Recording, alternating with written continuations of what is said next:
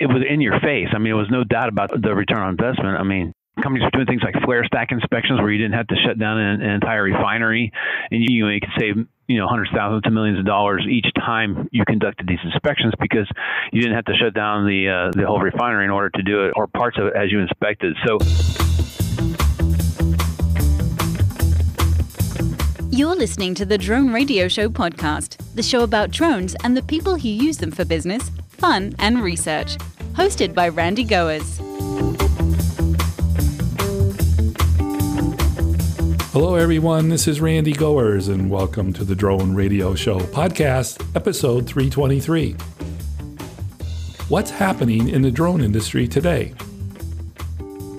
For that question, we head to San Antonio, headquarters for Frost & Sullivan, and speak with Michael Blades, Vice President of Aerospace, Defense, and Security Americas region. Frost & Sullivan provides a comprehensive range of research services and state-of-the-art analytical tools to enable decision makers to use marketing information in more innovative and meaningful ways. Michael is an experienced military aviator with expertise in worldwide aerospace operations. He is an expert in researching and analyzing the military, civil, and commercial unmanned systems ecosystems, as well as markets related to defense training and simulation programs and technologies. In this edition of the Drone Radio Show, Michael talks about some of the current trends in the drone industry. This is the first of two interviews with Michael. Today we cover autonomy and AI, precision measurement drones, American drone manufacturing, and data integration. But before we hear from Michael, I want to thank those of you who are supporting my funding campaign. Whether it's $1, $100, or much more, you can help defray the cost of production and keep the podcast going and growing. Go to droneradioshow.com/donate. And by the way, if you have a great story on the use of drones that you'd like to share in a podcast, contact me at randy@droneradioshow.com. So let's learn about the current trends in the drone industry with Michael Blades of Frost & Sullivan. Let's pick up the interview where I asked Michael to introduce himself. I'm Mike Blades. I am the Vice President for Aerospace and Defense globally, actually, for 20 analysts that I manage who conduct a wide range of research in 5 different areas within aerospace defense. We cover airports and airlines, commercial aviation, unmanned systems, space, and then defense, which obviously defense is our largest area. Michael, for those that may not be aware of Frost & Sullivan, what does the company do? Well, Frost & Sullivan positions itself as a growth pipeline company. The idea is to help our clients grow their businesses regardless of what vertical they're in or what business area they're in. We cover 10 different markets, market segments that we call them, and with aerospace and defense just being one of them. But our focus is sort of twofold. One half of our business conducts subscription research for our clients, and then the other half of our business is growth consulting. So we have a slew of consultants that conduct proprietary research for our clients based on particular areas they want to look at. And a lot of times that is a result of the subscription research that we do, which is, sort of a macro level view. And then that macro level view kind of generates interest in some micro level requests. Basically, we conduct research on a subscription basis, and we conduct it on a proprietary basis, just depending on what our clients need. All in an effort to help them grow the bottom line, obviously.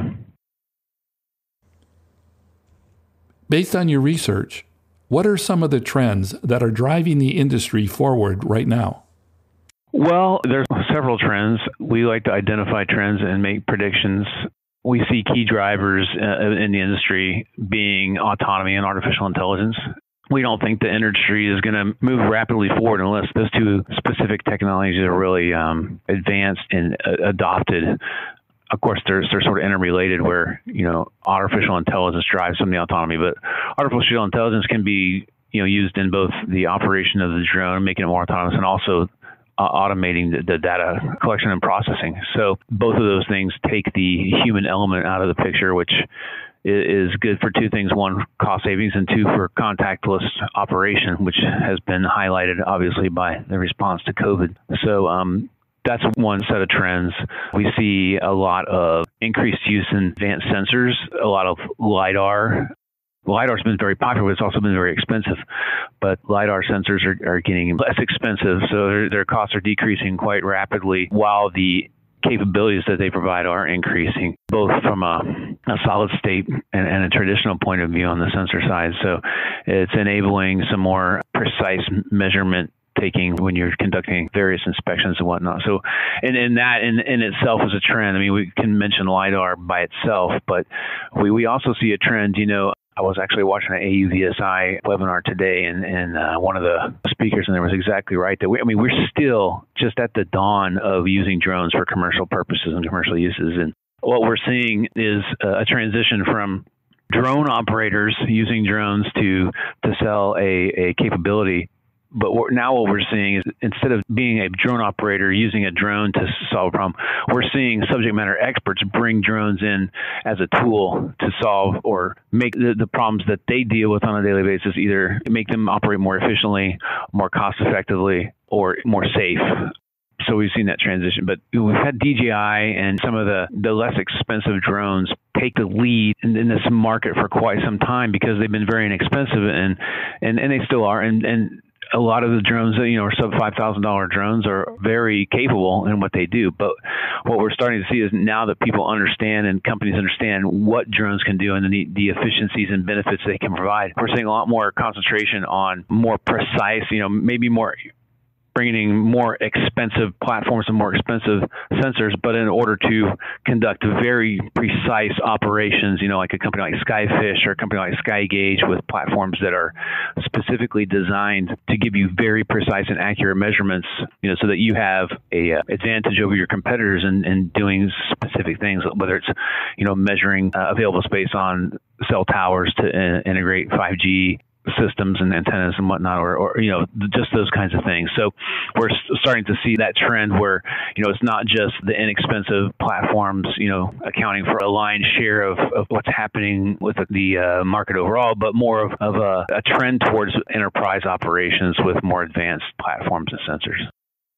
Let's start with autonomy and AI. I know this may be subjective, but how would you characterize the progress that has been made in the past year on autonomy and AI? What we are seeing is a lot more focus on autonomy and AI.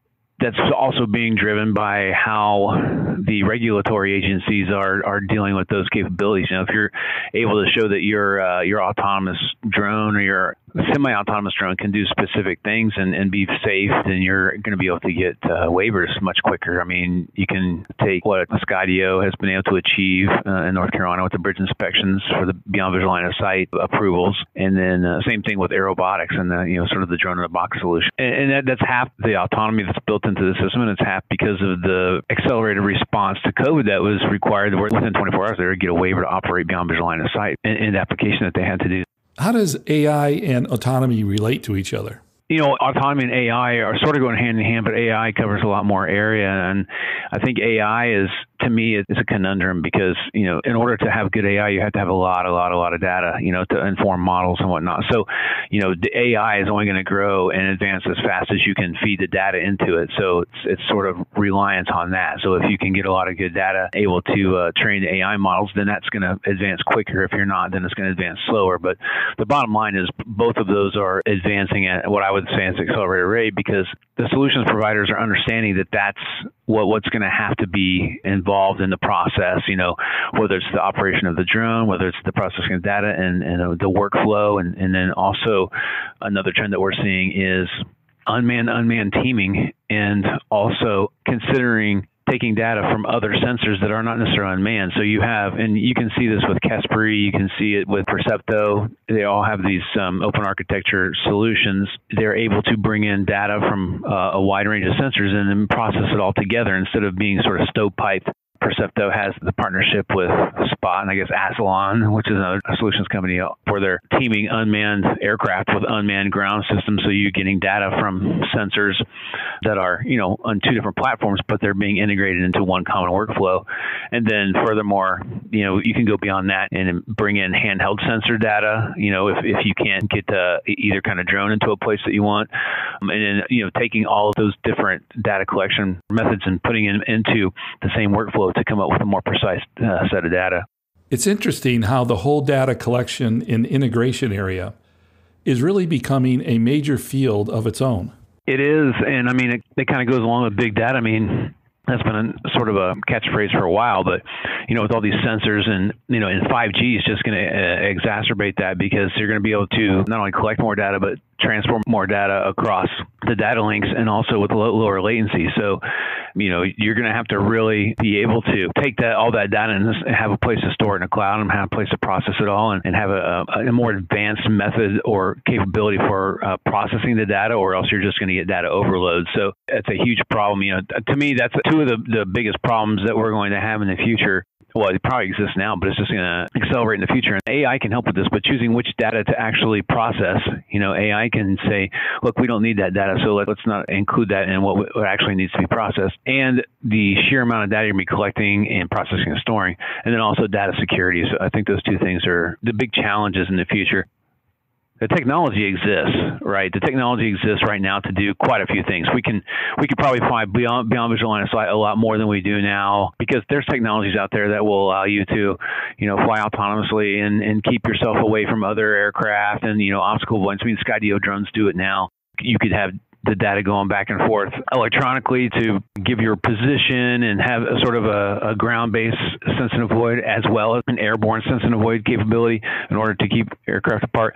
All that stuff obviously has to be tested, but I think the technology is out there. It's just a matter of setting standards and getting all those things tested in order to show that, the technology works and this is how it works. And we show that it works, but now we put it in a regulation. So the technology with drones has always been and will continue to be more advanced than the regulatory agencies globally, actually, ability to keep up with the advances in technology. So that has been a market restraint and will continue to be a market restraint. But, I think there's a lot of good people, a lot of smart people, and a lot of good companies out there that are trying to work together towards a solution that drives the market forward. You mentioned how subject matter experts were moving the industry forward. How are they doing that? If you think about the first companies that were really offering drone services, and it was before autonomy or before drones were highly autonomous, and a lot of it was around the oil and gas industry, and it was company like Sky Futures and Cyberhawk. Those two companies were in Europe and sort of had a little bit more leeway. If you go back in time and look at who was allowed to do more with drones first, Europe was sort of ahead of us, and kind of still are really when it comes to creating a regulatory environment. So they're putting together now an EU standard for operating drones, so that you don't have to operate from different rules every time you go to a different country when it comes to commercial drones. So those are both oil and gas companies, and the subject matter experts brought those tools in because the ROI was just so, it was in your face. It was no doubt about the return on investment. Companies were doing things like flare stack inspections where you didn't have to shut down an entire refinery, and you could save hundreds of thousands to millions of dollars each time you conducted these inspections, because you didn't have to shut down the whole refinery in order to do it, or parts of it, as you inspected. So the subject matter experts, as they realized that drones could benefit what they were doing, they brought them in as tools. And so, the difference being now these different subject matter experts are required to do inspections, and they understand what the inspections entail. And they know that they need an inspection grade or inspection quality system in order to affect a good inspection. If you're trying to do something with a drone that doesn't have that capability, you're not gaining any benefit.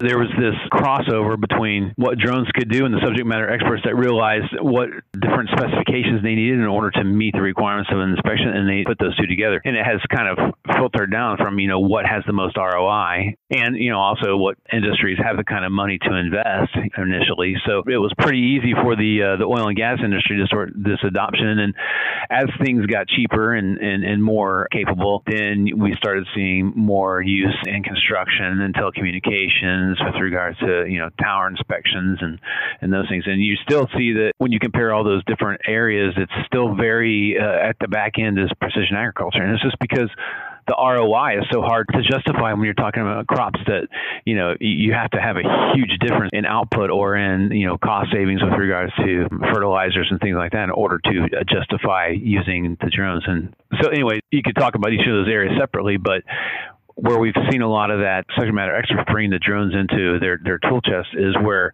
they really understand the inspection process or what is they're doing and how the drones can benefit them rather than the other way around, where someone's just flying a drone around and they really don't understand how it could help because they didn't have any background or experience in that particular industry. With the emphasis being on more specialized measurement or specialized solutions, does that provide an opening for more American manufacturers? Well, I think just the geopolitical issues are causing that. I mean, you can see that with the Blue SUAS program and the continued sort of push to have legislation that limits what Chinese companies can offer the government, or what the government can purchase that's Chinese, and, DJI being on the entity list. I'm told that's not going to be such a big deal because whatever they can get in the U.S. with regards to processing chips and things like that, they can get somewhat equal capability in China. I don't know if that's true or not, but that's sort of the information that I'm getting. So I don't know that the entity list is going to be as big a deal for DJI. I think the legislation and just the overall sort of negative sentiment toward the Chinese makers is what's going to cause an opportunity for U.S. drone makers to sort of step in and create an industrial base. There's a lot of support, a lot of spending on the government. I mean, the government's not supposed to be able to buy sort of Chinese product, whether it's platforms or certain supporting equipment. I can't remember what all it is, but I think there's like controllers and a bunch of different things that were listed. But there's also, I think, going to be a lot of investment. We're estimating there's probably between $500 million and $1 billion invested in these U.S. companies, whether it's platform makers or services providers, whatever, to sort of bolster that U.S. capability. Because I think what you said is true. I think there's going to be an increasing demand, or we're predicting, and we see the trend, an increasing demand for U.S.-made products that are, I don't want to say use case specific, but they focus on applications that the less expensive drones don't. Because all this boils down to is security, right? Where there's actual data security issues or there's perceived data security issues, if you don't really care about whether your data can go to a Chinese server or whatever it is, because you're just taking photos and videos and posting them wherever, or you're using it for let's say, for example, you're a real estate agent and you're using a drone for taking pictures and videos of homes that you're going to sell. You don't want to spend thousands and thousands of dollars on a drone to do that because you really don't care. It's not going to be a national security issue if your home pictures get out, to the world. They're getting put on the internet anyways, right? In the MLS or whatever. So those are going to continue to be popular. And those companies that are making the drones in the U.S. aren't really looking to compete in that area. Where they're looking to compete is in the areas like the companies like Skyfish and, like I said before, Skygauge, where they're looking at these enterprise applications that are able to conduct inspections and, highly precise and accurate types of inspections and applications the $5,000 or $6,000 drones and under aren't made to do.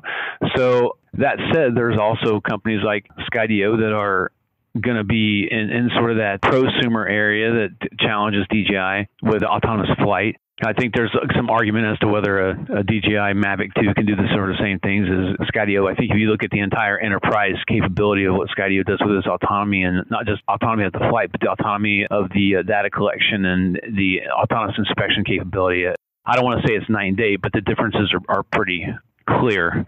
So, that's a long way of answering your question is yes, I think there's going to be quite a bit more opportunity for several reasons for U.S. manufacturers to benefit in the future.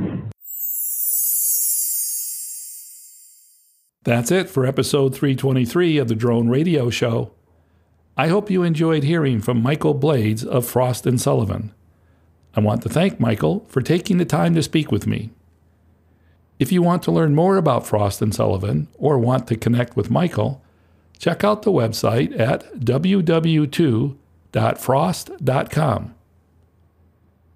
If you like the Drone Radio Show, please consider supporting the podcast with a small donation. The content is always free, But for as little as $1, you can help defray the cost of production. To donate, go to droneradioshow.com/donate. And thanks for listening. Your support means a lot to me, and I hope you'll listen to more episodes of the Drone Radio Show podcast to hear how others are using drones for business, fun, and research. For the Drone Radio Show, I'm Randy Gores.